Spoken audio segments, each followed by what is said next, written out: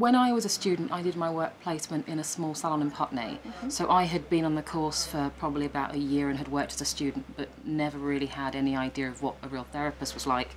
So I think being in a placement gave me an idea of what it was really like to be a therapist and how the treatments you were doing benefited the client and how they enjoyed them and the thanks that you got. So I think that motivated me to come back to college and, I wouldn't say take it more seriously, but have a better understanding of what I was training to do. My motivation for teaching, I think, comes from, especially with technical teaching, comes from the fact that I feel as if I received some very bad technical teaching. And I feel that I want to give students a technical experience that they can actually they can understand something and they can make choices. I remember when I was studying here, in fact, Curtain Road, a long time ago. I remember the tutor, Richard, he was saying, when I actually first came to learn the trade, he was saying that you could ask the same question 100 times, it doesn't matter, just keep asking. I don't want you to make mistakes and come to me all flustered. And I remember this being like, you know, that just settled all my nerves, and I thought that was amazing. Something that motivated me wasn't actually a formal taught experience, but it was reading a book by Bill Bryson. And I know that sounds really kind of eclectic, but the thing about Bill Bryson is he's interested in everything. He wonders about everything, he's curious, he's fascinated, he looks into it, and he can then tell an amazing story about whatever it is in a way that really inspires you and brings it to life and makes you want to know more. Picking up a copy of The Dialectic of Enlightenment in a market in Cambridge, and some tutor sort of in some way engaging me in discussion about that. Whatever has motivated me has always been when the material has been way over my head and I've had to really fight to understand what has been said. I kind of evaluate my life by having those aha, oh my god, that makes sense moments. And lots of those came from me during my time here at LCF, actually, before I became a tutor here. Especially the combination for me really of understanding technical know-how and conceptual knowledge and where those two bridge together. I'm getting quite emotional about this. She came in my second year. I actually completely bugged her and said she was an external tutor. She worked on a project with us. I said, I'm so inspired by you, I want to come and work with you. And that was it. I sort of ended up leaving college, I ended up working with her for the next sort of 10, 15 years. My PGC experience actually was very useful, and especially with my tutor who came to my session, one of my sessions, and gave me fantastic feedback on what I can improve, I should improve. Workshops I've done where the teachers are so passionate about what they're teaching that it enthuses you about the subject.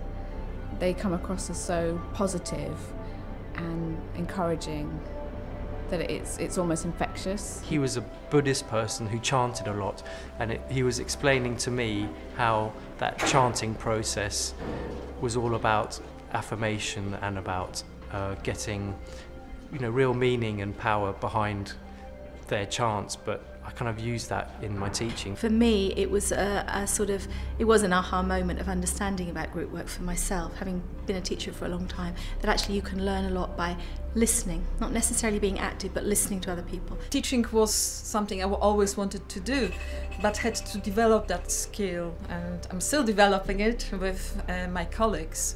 But feedback from the PG Cert tutor was very, very important in that process. I think it's very important for us to get students motivated, for students to feel that we know who they are, and that's quite hard to begin with. How do you get to know students, and if you've got a big group and things like that. But I think one of our roles as a teacher is trying to keep the students motivated is to find ways of doing that. Definitely one of the most motivating things that I've done has been working with Lego to model students' learning journeys, to have a look at personal and professional development, to work with teams on team identity and understanding how they tick.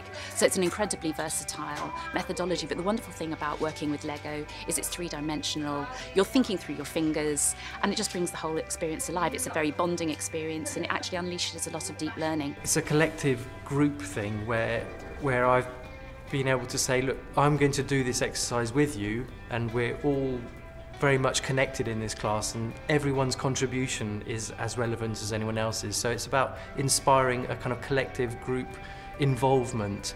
Sweets work really well. I think because they make people happy. And I was thinking about this, they make you remember when you were a child and when you had sweets. When your mum said, yes, you can have a pack of sweets. I hope I give the students some freedom with the choices that I set before them. I always try to give them several ways of doing something, and then they have the freedom, and they need to start thinking about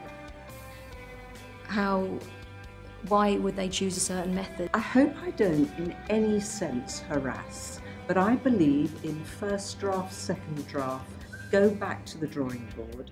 Would this be clear to someone who hasn't swatted for 10 weeks?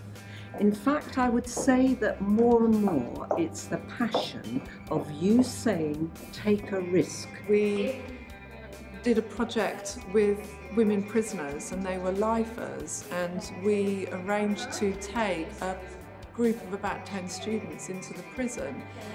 And again, for them, I think that was a really, really pivotal moment, because they realised that it wasn't all about me, me, me. What motivates a lot of students is the ability to explore things, but of which are their own interests, but at the same time aware of the kinds of parameters that they're encouraged to explore in. I use comedy.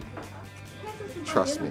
If you ask any of my students, they will say to you that I make them laugh, they make me laugh, and we have this amazing relationship. So my style and my approach is fun. Inspiring students to not sit back and be passive recipients, but to be involved in the class, and that's in presentation skills, that's been invaluable. I like to look for the best in the students, so even if they've done something completely wrong, there might be one element that we could take from it and say, okay, the best thing you did here was this, and then reinforce the good and then build on that. Smiling, being personable, being strict, I don't know, speaking to people as human beings.